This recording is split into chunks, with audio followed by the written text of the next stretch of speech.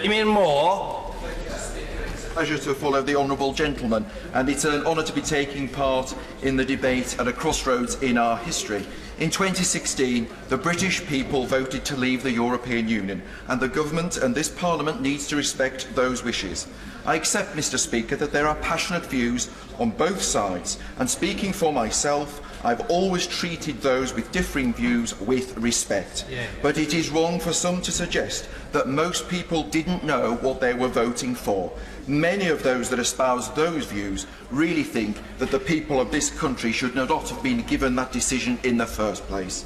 It is my belief that those are calling for a second referendum are seeking to damage our democracy, as no decision by the British people would mean anything anymore, because once a decision was reached, those that were not happy would try to undo it, and this might go on again and again and again and again.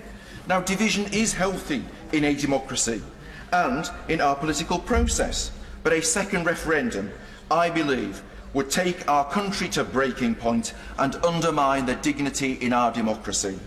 The withdrawal agreement does allow for some control to be taken back, and Mr. Speaker, I do respect that the endeavours of the Prime Minister. She has made a major commitment to this. Her perseverance is commendable and her diligence unquestionable.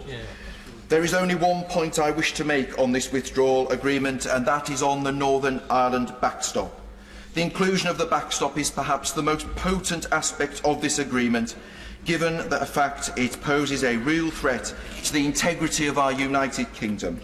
While some have tried to allay the fears with optimism, more concerning are those that have displayed a parochial indifference that fails to recognise our role as United Kingdom Members of Parliament, acting in the interests of the whole United Kingdom.